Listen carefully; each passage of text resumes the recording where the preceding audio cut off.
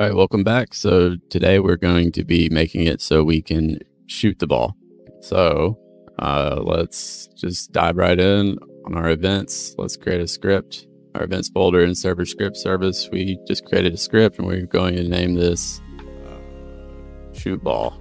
Then we got to make an event called shoot ball. Now let's open up the shoot ball script, get rid of the hello world. And we are also going to need a script in our starter character scripts. So make sure you do local script, and we'll call this shooting handler. All right. So let's see. Let's start with our shooting handler.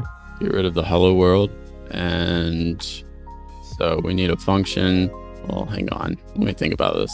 All right. In here, we need to get a reference to our input service. So we're gonna say a local input service equals game user input service.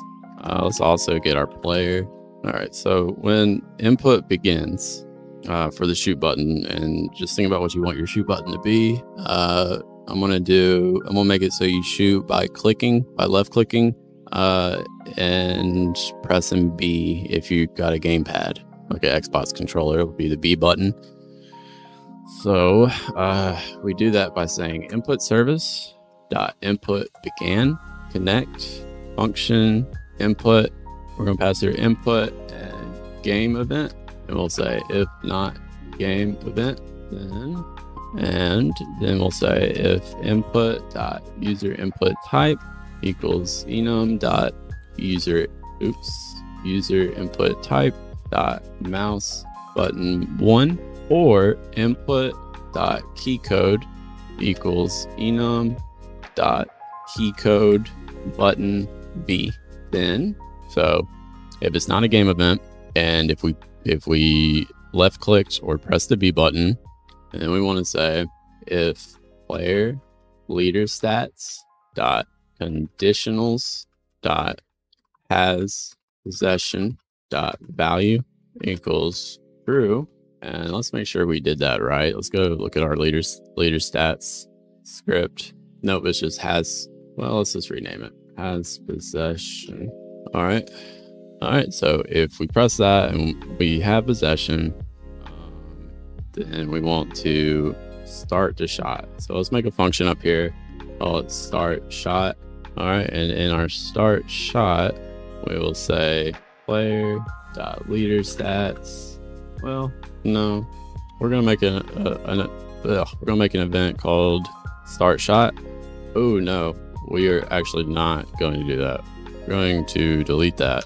We are going to go to our replicated storage, and we are going to make a folder for remote events, and we are going to make a remote event, and we're going to call this start shot. And now we're going to get our replicated storage. We're going to get the start shot event equals rs remote events takeoff event start shot equals remote event start shot. So we will say start nope not that start shot fire server. And when we do that, what do we do? Let's make a folder in our server script service and call it remote events, and in here we'll get one for start shot. And start shot, we're going to say local rs equals game dot replicated storage. Then we'll say start shot equals rs remote events start shot. And then we'll say start shot on server event connect function player. And we'll say player dot leader stats dot conditionals dot shooting value equals true. And then we want to freeze the player when we're shooting, and we could just say player character humanoid walk speed equals 0 or whatever. I wish I'd done a little bit different about how I did the freeze player events, but so we got freeze players event, right? So now let's just do freeze player. And then right here we'll say got freeze players and freeze player. Let's open up freeze player. And we'll also need to do, we got unfreeze players. We'll do an unfreeze player, change it to unfreeze player, Okay, so now we can come back to our start shot and we can say, let's also get server storage. We'll say ss.events.freeze player fire, and we want to pass through the player. So there's our start shot. And let's see, what else do we need to do? I think that's it. So that should start the shot, right? So now let's go back to our shooting handler. Should start the shot. Now we need to finish the shot. So come back down here, and we got the input began. Now we need the input ended.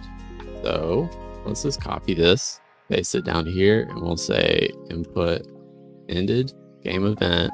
If it's not a game event, and if input, yep, that's correct. And if you have possession, it's true. So yeah, everything's the same.